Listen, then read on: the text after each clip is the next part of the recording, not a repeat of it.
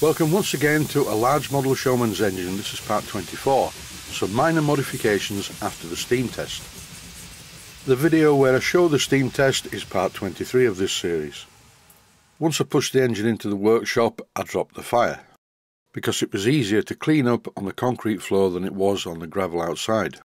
And what you're currently looking at is the grate and the ashpan. And as you can see, none of this is small and all of it is quite heavy. The ashpan's made from stainless steel, and in this part of the clip, using a piece of wood, I'm scraping some more of the ash out of the ashpan. Like all of this traction engine, this part is very well made. These mounting lugs are riveted to the ashpan, and they're all okay apart from this one, and I'm going to replace the rivet with a bolt.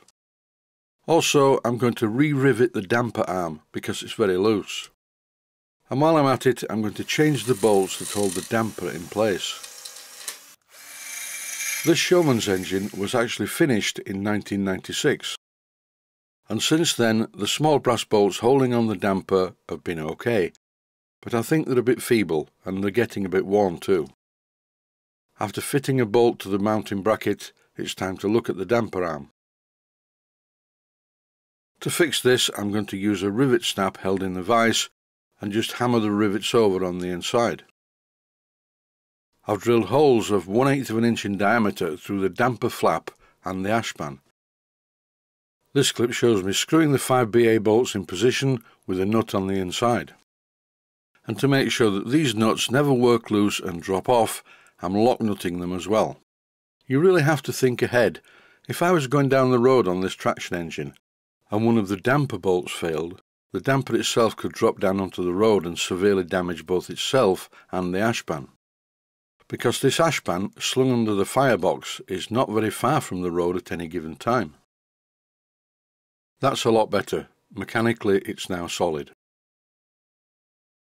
Now comes the difficult part. Well, it was initially very difficult. I'm going to refit this very heavy grate and the ashpan to the engine, which means I have to support it underneath, whilst laying on the ground, and it's far too heavy for one hand.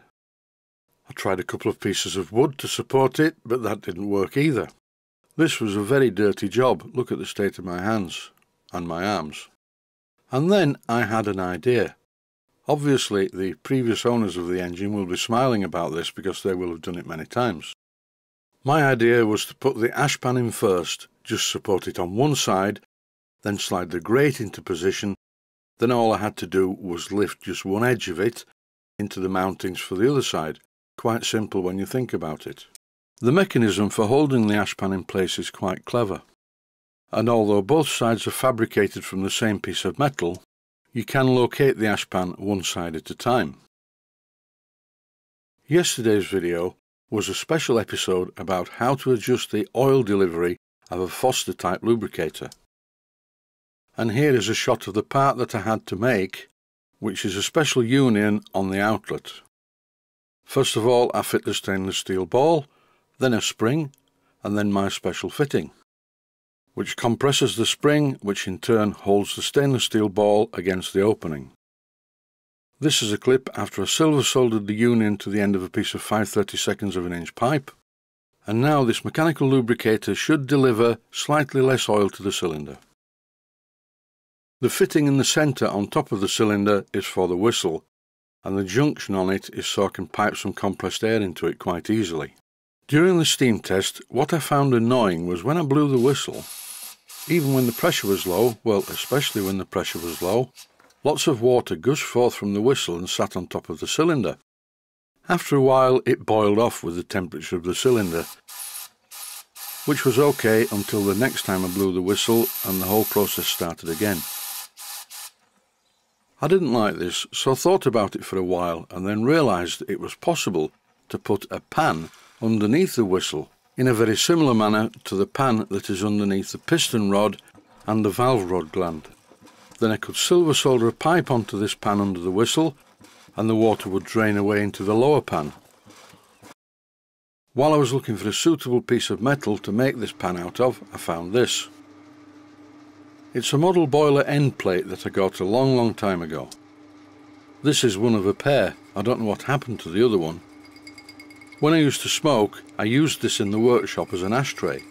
So now it's time to give it a second lease of life. As you've just seen, I've drilled a hole in the middle of it and I'm cleaning it up in the lathe. The hole that I drilled in the middle was 3/8 of an inch in diameter. Purely by chance, in my box of metric nuts and bolts, I found a bolt that fitted into the hole in the centre. Quite a tight fit. Tight enough to hold the copper blank whilst I machined it. And after the machining process, I removed the tool marks on a piece of emery cloth, because I didn't want this pan to have a machined appearance. After much cleaning and polishing, it looked like this. I machined it to be the same thickness as the washer that was originally underneath this valve. All I then needed to do was to drill a 3/16 of an inch diameter hole in one edge and silver solder a 3/16 of an inch diameter copper pipe into it. After which I put the whole assembly into my acid bath. And while the acid was doing its stuff, I thought I would clean up this really nice tube that is a chimney extension. My friend Simon Hudson at the Steam Workshop, from whom I bought the engine, sent me a really interesting photograph album which documents the building of this engine, starting with the wheels, going through the boiler, and all the way through to the finished engine, which was completed and painted and finished in 1996. It was interesting for me to note that originally this engine wasn't built as a Showman'S engine, it had a spoked flywheel. There are also some photographs of the canopy being made. The photographs show a really high standard of workmanship. So I'd like to thank my friend Simon at the Steam Workshop once again for taking the time to chase up this album. This clip is speeded up, and by the careful use of a small hammer I'm knocking out as many dints as possible. And some of the dints took quite a while to knock out. But patience is a virtue, and after a while I got there. I was only concerned with the dints on the edges, I couldn't really get to the ones down inside the tube.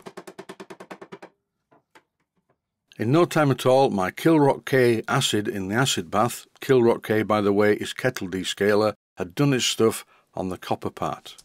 And after using first of all my polishing spindle, followed by using some Brasso wadding and a cloth, it now looks like this.